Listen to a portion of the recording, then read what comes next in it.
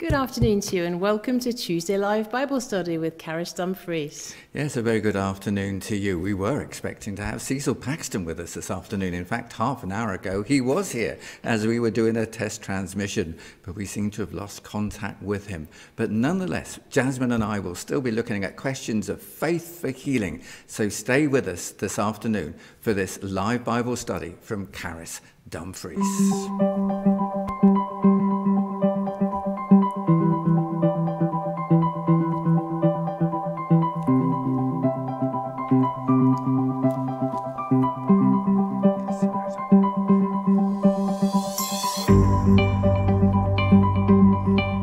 Yes, a very good afternoon to you and welcome to Charis Bible College here in Scotland, where this afternoon Jasmine and I will be looking at the whole topic of faith for healing.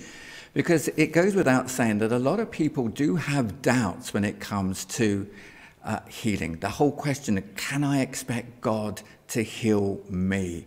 In fact, that's a question that throughout our ministry, Jasmine and I have been involved in the healing ministry for the last 30 years. And actually, our knowledge and experience in the healing ministry is accelerated in the last 7 years through our contact with Cecil. In fact, a lot of what we practice is a result of Cecil's ministry, wouldn't you say, Jasmine? That's right. Well, he had such a lot of experience that when he first came to visit and we saw how effective his ministry was, we started to take notice and say, okay, this isn't just academic and hope that somebody is going to change straight away when you pray for them. But Cecil obviously expected and did see people change straight away. So immediately we had to reevaluate our way of thinking, our way of expecting, which is another way of describing faith, really, isn't it? It is, because faith comes through hearing. And as you open up the scriptures and see what they say, we see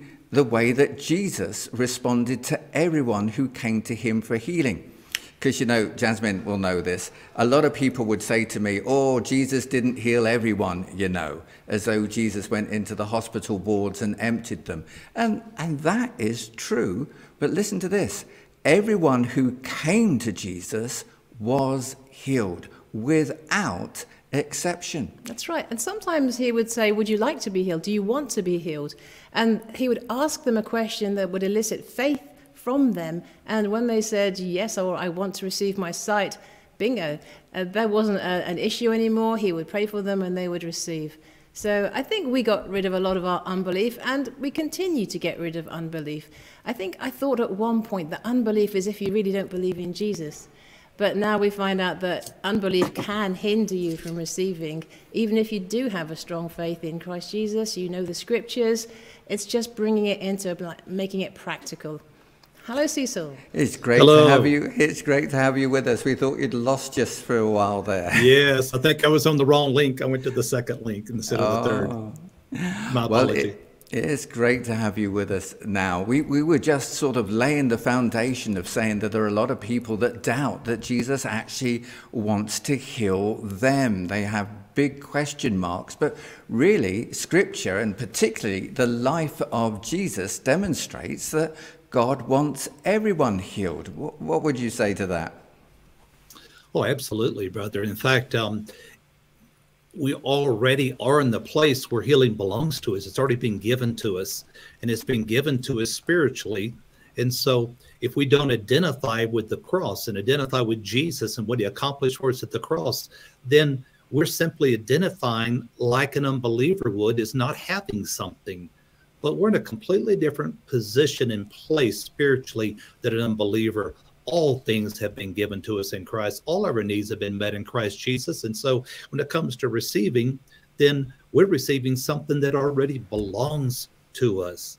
Wow, Cecil, I remember when I first heard you say that, and my mind went tilt a bit as I sort of thought to myself, well, how can I be healed if my body is still in pain? So it takes a bit of unwrapping, doesn't it? Because most people will say that they're only healed when the pain is gone.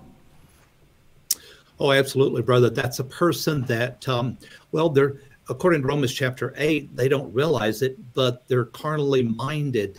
They're simply relating to life from the human perspective based upon what they are experiencing physically. And if you're going to receive from Jesus, then receiving's about him. Receiving's not about us. So anytime we're trying to get something that's already been given to us, we're telling our heart we don't have it. Oh, and we're going to limit Jesus in our life when we do that. So unwrap for us a little bit, what do you mean when you say that we already have it?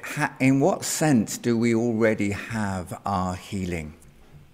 Well, if we go back to the foundational truth found in Christ Jesus, you can look at Isaiah 53, 4 and 5.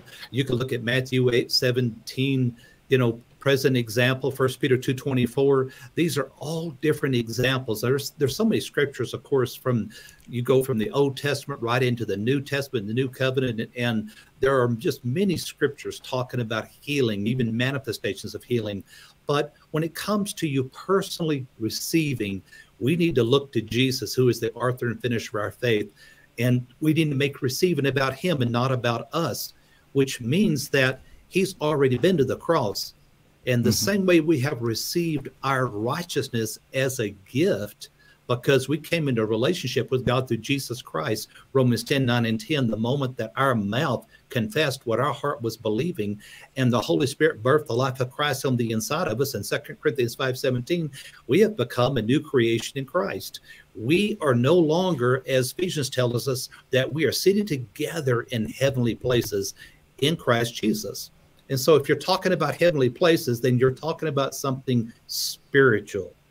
In other words, my mother, who is elderly now, she's in her 90s, and she's in preparation for going to heaven. And I was just talking with her yesterday. And of course, she doesn't want me to pray for her to be healed. She says, no, I want to go to heaven. So, I mean, she hasn't got any serious physical problem that is, upon her in the context of any pain or kind of thing like that. She's elderly, but she is looking forward to going. And I was just being humorous with her. And I told her, Mom, because she's beginning to lose her appetite, and she just eats because she knows she needs to at this elderly age. And I told her, Mom, you're going to love the food in heaven. And she looked at me and said, how do you know? You haven't been there. And I said, Mom, the food in heaven is heavenly.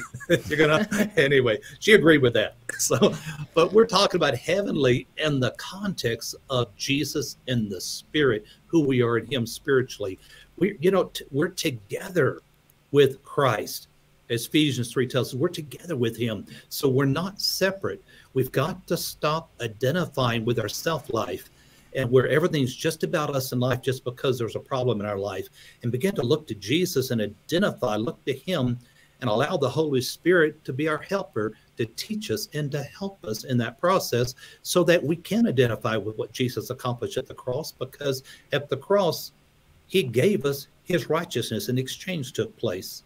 We don't even have our own in relationship to God. Jesus did it for us, but also at the cross was healing.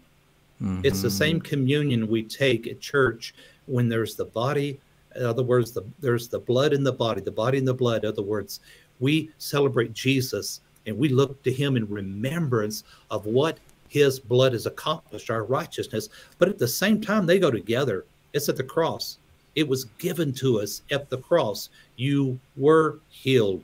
1 Peter 2:24, a past tense type of a form of communication. In other words, Jesus has already been to the cross. So when it comes to receiving, we need to receive from a place of freedom, a place where the problem belongs to Jesus. And because I'm in Christ, I belong to Jesus. Physical problems do not belong to me. I'll give you a live example of what I'm talking about.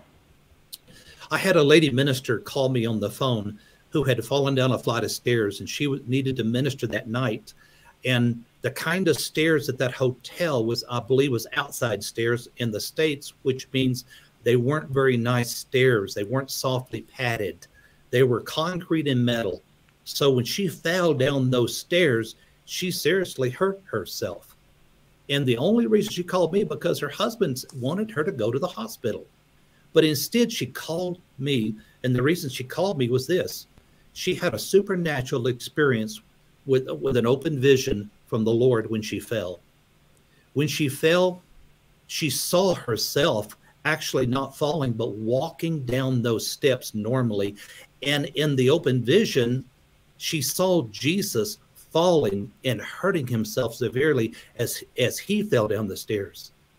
And the Lord gave her that for the benefit of her heart, because that's Matthew 8:17. That's 1 Peter 2:24. That's Isaiah 53:4-5. That is a picture, a living example of Jesus revealing in an open example, a vision of the words, a picture, for a benefit for the imagination of our heart, where we can see what he fully accomplished, so that even though we physically are going through something, we can choose not to identify with the physical, but instead look to Jesus and realize, no, Jesus suffered terribly for me. And the suffering we went through was a lot worse than what I'm going through. And it was, it was the sin of the world. He became sin. And the physical of what he endured more marred than any man. So Jesus, the separation he experienced, what he experienced was way worse. So we need to look to Jesus, and we need to disown, take significance off of the things we go through in life, so that we can magnify Jesus within our heart for the benefit of our heart, so that our heart can open up to him to receive the manifestation, the physical manifestation in the natural realm. Very good. I remember, Cecil, when you came to our church once, there was a lady thinking about communion and what Jesus went through. And it not being about us. I remember a lady being very concerned because she had been denied communion in a previous church because her behavior hadn't been up to scratch, so the church leaders thought.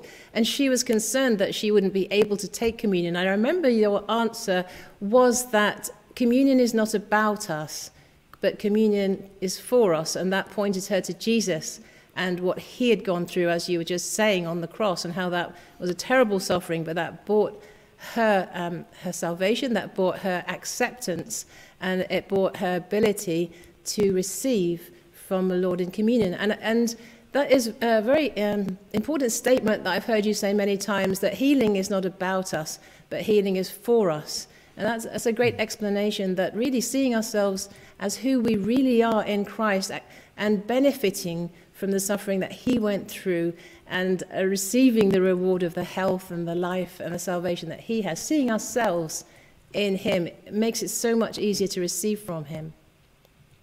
Amen. I'm in total agreement with that. That's excellent. That is very true.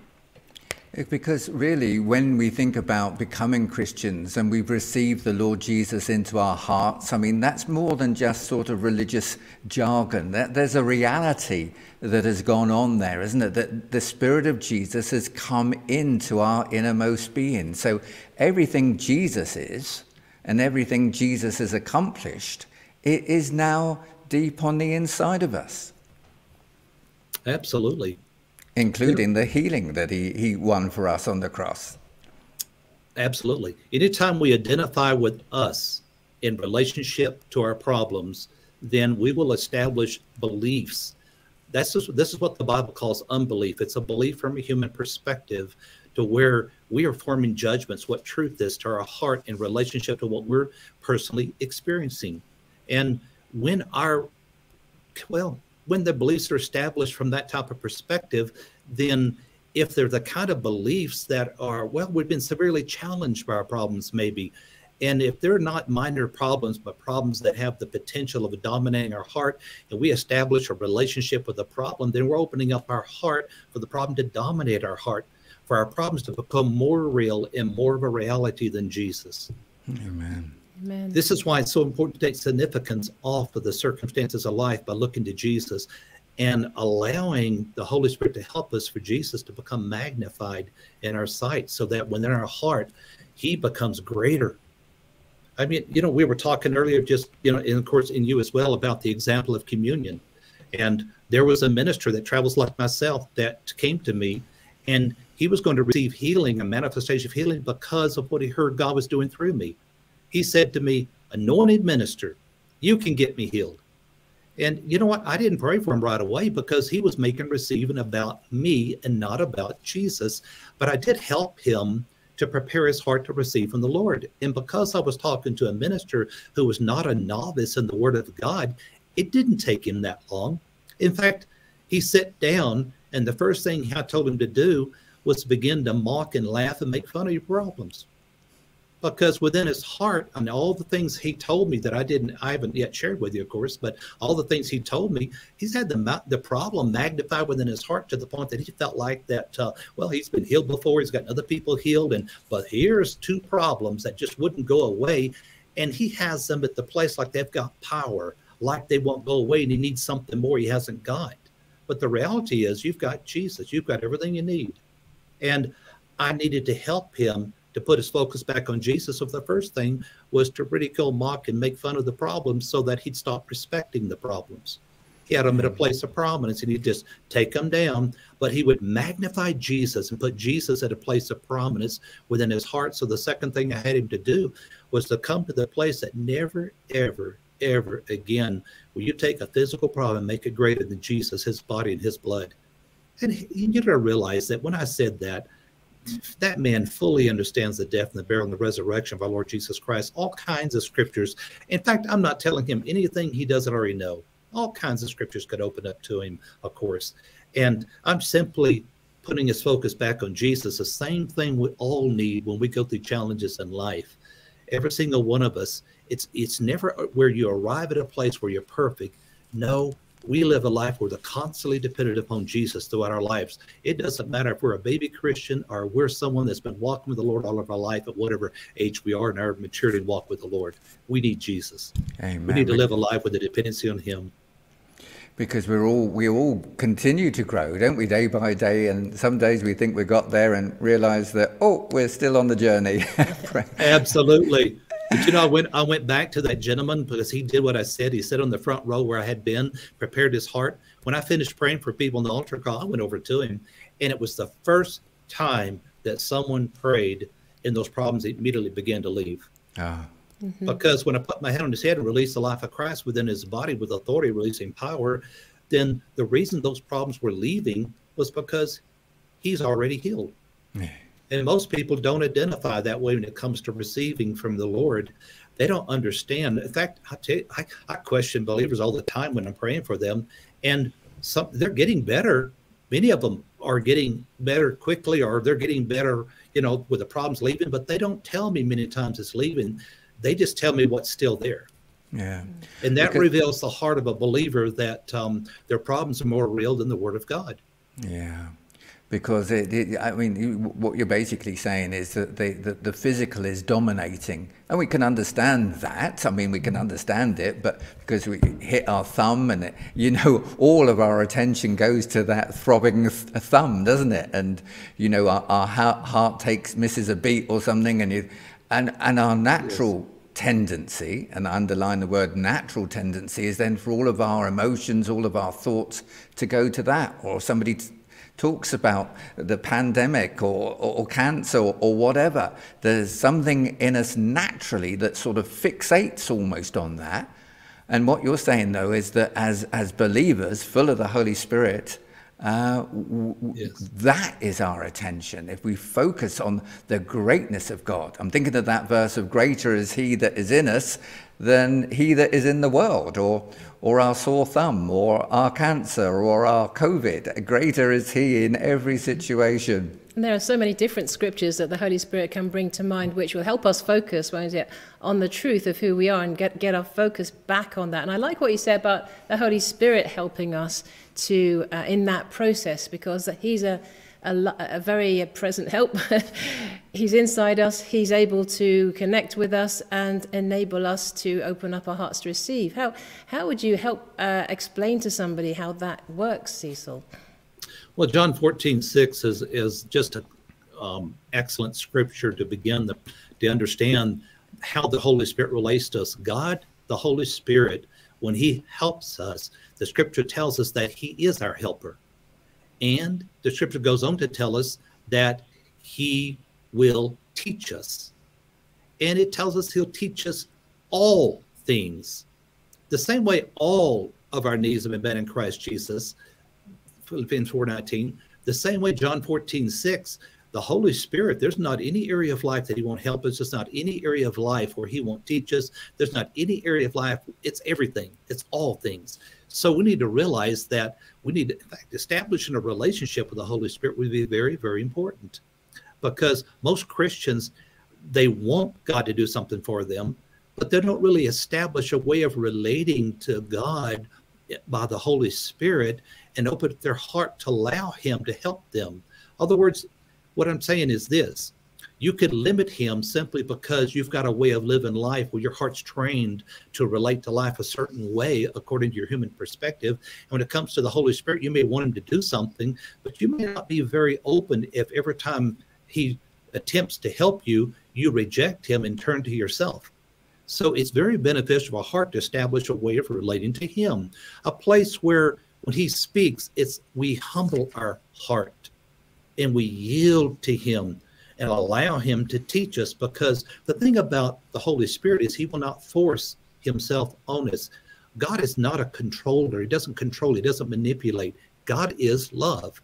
And understanding the nature and character of God is beneficial for our heart to open up to him so that we can humble our heart and yield to him and value his voice and put his voice at a place of prominence over our voice.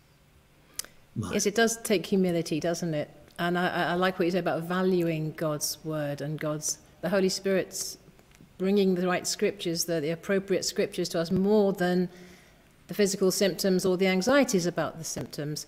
So it's humbling our own heart and letting go of some of the things perhaps that we were thinking and allowing truth to penetrate our hearts. And it's a process, isn't it? But it doesn't have to take too long. Absolutely. In fact, what's beneficial for us is 1 Peter 5:7, that we will, part of the process of being humble, a humble heart is what we're talking about. We're not talking about an exterior of humility. We're talking about within the heart and how we relate to God, the Holy Spirit. By humbling our heart, then we will cast anxiety upon him. Because if you trust Jesus more than you trust yourself, then you will cast anxiety upon him instead of choosing to hold on to your problems according to what you believe about them, where we choose ourself over Jesus. And sometimes we do it without even realizing what we're doing. Or like the example that was used earlier, that we touched on, some people face problems. And today we're talking about physical problems, of course, but it can relate to many areas of life. But sometimes we face problems in life that are not small problems. They are serious, challenging problems, like people that endure pain, or people that are enduring the physical challenges of the physical symptoms of the problems, and sometimes more than one problem, and it's constantly with them, and they're constantly dealing with it. When people are dealing with serious, challenging physical problems, then we do need to understand that we are a human that lives on this planet. We are a spirit, soul, and body. And for that reason, then within the area of our soul, the mind, the will, the emotions, yes, emotionally, we can feel our problems when they're challenging us at that level where we feel something emotionally. And because there's thoughts in relationship to the problem. And anytime our thoughts and our focus is on the issues that are challenging us, then yes, those issues have the potential of us making us feel something. And our emotions, when our feelings that which are on the inside of us, that's why our problems can be so real to us. And it seems like the promises are so far away sometimes because the issues are dominating our heart, and our emotions are a reflection of that. The mind, the will, the emotions. So why sometimes we make wrong decisions when we're being emotionally under the weight of the issues, and we're having an emotional response to how we feel about the problems and things we're going through in life. And so sorry, do you have a question? Well, I was going to say, because so often people think that anxiety, that feeling is an indication of reality. But it's not, is it? That's the very point that you're making.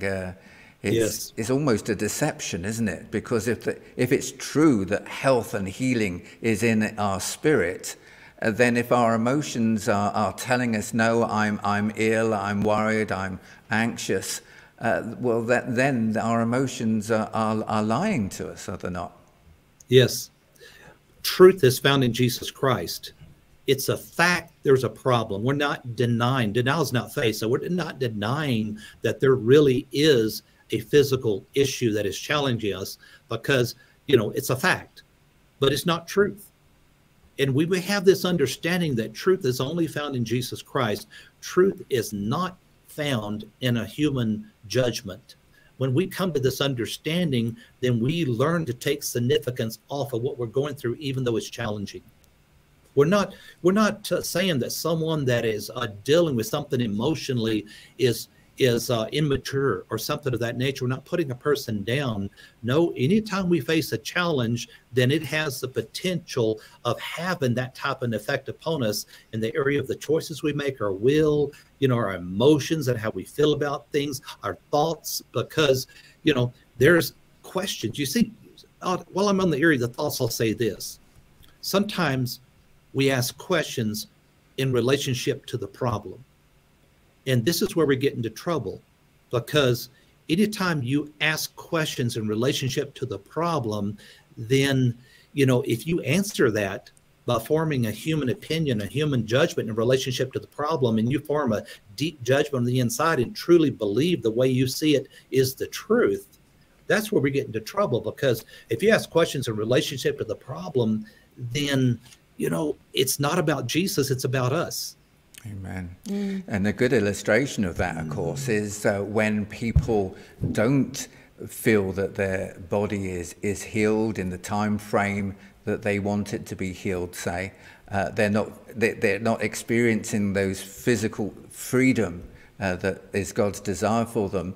When that happens, sometimes they come to a judgment, a speculation, a false conclusion, or perhaps it's not God's will to heal. And they might even start preaching, no, it's not God's will to heal because I haven't experienced it myself. When that is a typical example of making our own judgments and not letting Jesus be Lord of the situation. Exactly. There's an old saying that goes this way. You ask the wrong question, you'll get the wrong answer. And sometimes we do. We ask questions in relationship to the problem, and we're not looking at the Word of God. We're not looking for truth found in Christ.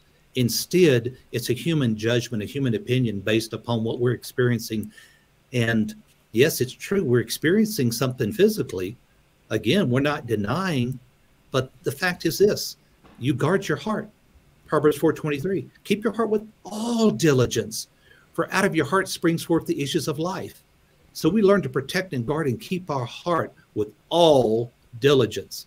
Because if we don't, and we just allow truth to be found in our human circumstances, then we're relating to life much like an unbeliever. Even if we talk the Christian language, even if we go to church, we're still not abiding in the Word. Instead, we're abiding in our self-life. We're becoming carnally minded in relationship to the issues of life. And again, it doesn't make us a bad person. Our righteousness is in Christ. One of the most important scriptures in resolving issues of unbelief and resolving by putting our focus back on Jesus is Romans 8:1.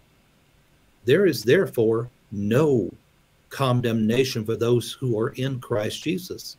Yes, it goes on to talk about walking after the flesh, walking after the spirit, but again, that is a choice. But there's still, that first part of that scripture is truth and reality. There is no condemnation. We've got to come to the place that, no, I'm in Christ, so it doesn't matter if I make a mistake. I'm already forgiven. I'm already righteous. I'm already loved. I'm already accepted. So I can just quickly forgive myself and look back at Jesus, and he's 100% for me. He's not against me. He doesn't relate to me according to my mistakes. I mean, think about how we would relate to our children. I mean, if our children made a mistake and we disown them, there'd be something wrong with us. We don't really love our children. No. But no, his love, you look at Luke chapter 11, you'll discover that God's love for us is far greater than our parents' love. Yeah. Amen. He is love. Yes, there is no amen. condemnation. There's no shame. There's no guilt. So quickly allow that truth to be established deeply within your heart so that you're able and willing to put your eyes back on Jesus and open your heart to him. Because so that the Holy Spirit will help you. Amen. Because it is so liberating to know that there is no condemnation, that it's not about our performance, whether we've been a good bad boy, or a big bad boy, or even a good girl. It's all about Jesus and what he's done, isn't it? And the sooner we're able to appreciate that, then the better, really, on our journey and our walk with the Lord. That's right. This is reminding me of Moses lifting up the serpent in the wilderness when those snakes were nipping at the Israelites' heels. And they really were poisonous snakes, and the Israelites really were suffering because of them. But when the Lord told Moses to make a bronze serpent, lift it up on the pole, but it's when the Israelites gazed upon it. They didn't just give a cursory glance. They looked steadily at that, which represented the curse, which represented everything that was hurting them.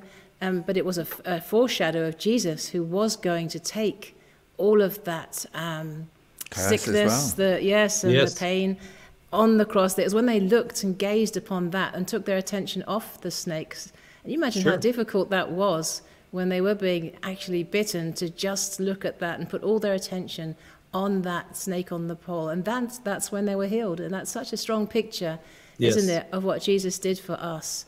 And so we look unto Jesus. That's our favorite scripture here. I know you've encouraged us with it in the past. Just look at Jesus. And that's gazing steadily at Jesus. And with the Holy Spirit's help, our attention can stay away from those things which have been bothering us. You know, this one of the things the scriptures there, and I'll pick right up on where you just left off there concerning the snake and the image and looking to Jesus. You know, the scripture doesn't tell us how many people didn't look at the snake. And what I mean by that is this: if you go back as a whole and look at the hearts of the children of Israel, and every time they were faced with problems, look how they related. Look at the fear that came out of them. Look how the unbelief that came out. And, you know, all through that time, I can give many different examples, of course. I mean, look how they turned on Moses, the crossing, before the crossing of the Red Sea. I mean, look after the crossing, how they're celebrating. But look when they didn't have water. And I mean, look how they, again, turned on Moses, what came out of their hearts. Every time there was something bad, a circumstance that challenged them, there was a tendency to see the bad before they can see the good. And this is what I mean. You know, here the scripture makes it very clear. Everyone that looked, they didn't die. They lived. By looking to Jesus, they received a manifestation of healing. There wasn't one feeble person among them, but when the snakes came, look, they had freedom. So what I mean by not looking is this: fear. Anytime there is fear already pre-established in the heart of an individual, if they don't take the time to establish the truth of God's word with the help of the Holy Spirit within their heart, Andrew says it this way: long before you got a problem. And many of us, of course, say that because it's so beneficial to establish your heart and how you relate to this area of healing in life long before you have a physical problem that's challenging you, instead of waiting till you have a problem to go to look for truth.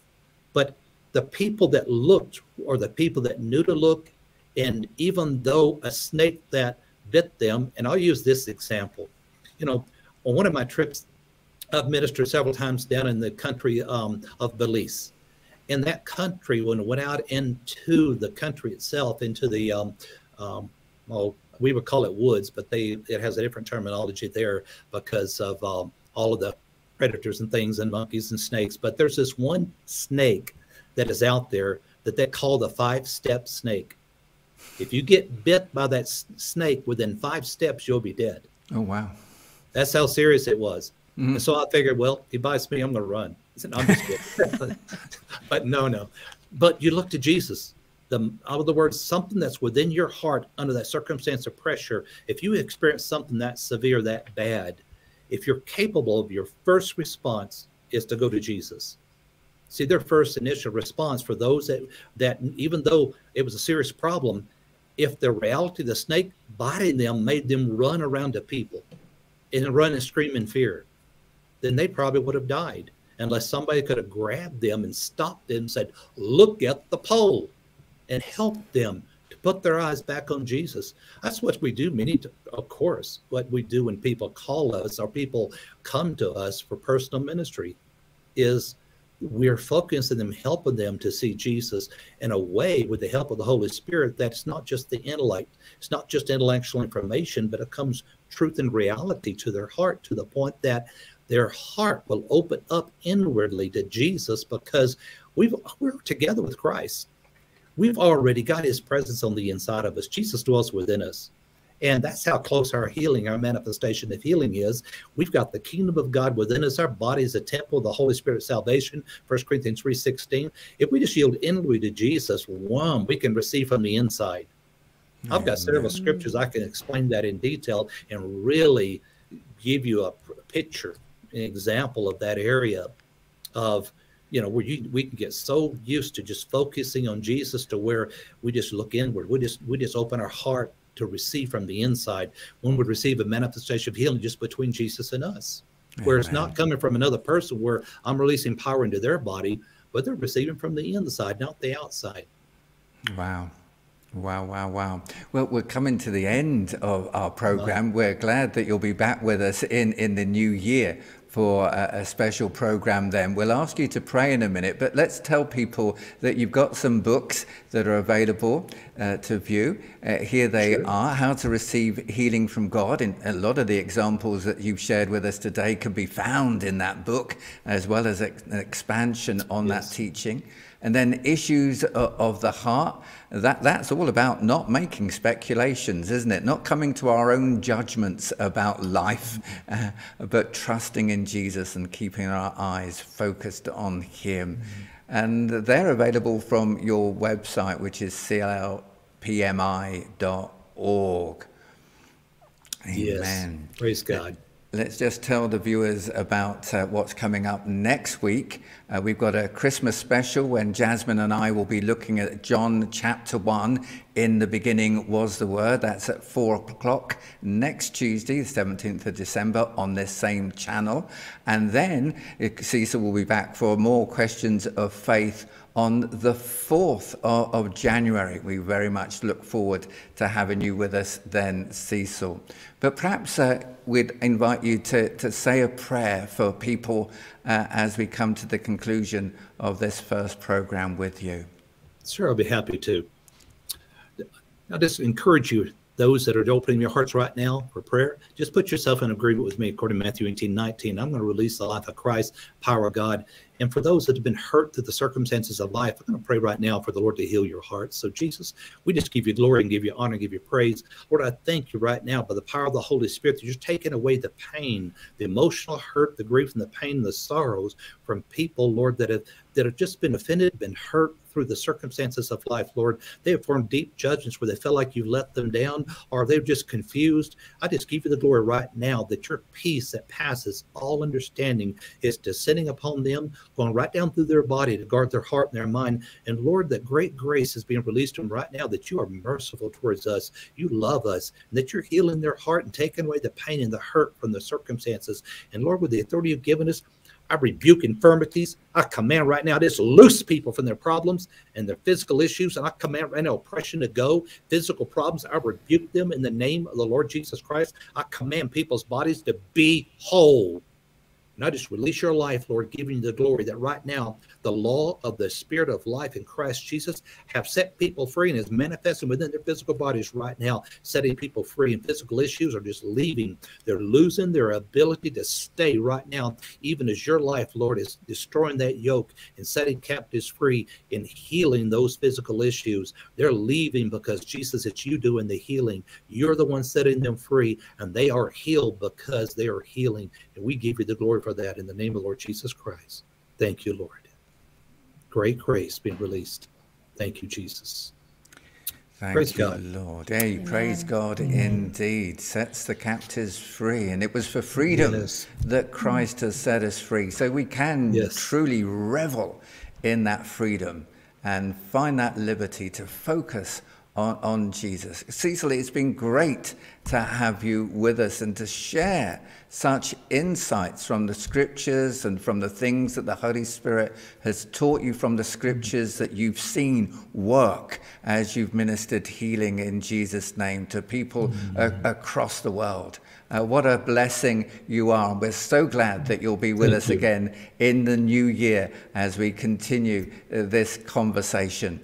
So, folks, that's all we've got time for this week.